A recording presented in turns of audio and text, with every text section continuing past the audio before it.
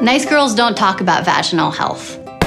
But if we can't talk about it, how do we treat it? So Dr. O'Shaughnessy, can you give me some advice? Because I am personally committed to trying to stop this taboo and shaming around vaginal health. It's like the last frontier in what's taboo around women's bodies.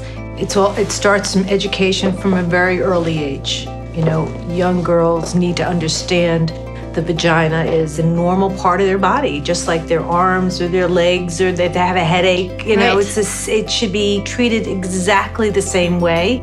When young women come into my office, I begin the discussion even before they get their period so that they feel more comfortable talking to someone about this. I encourage the mothers to talk to their daughters about their vaginas and about their health and what's normal and what's not normal.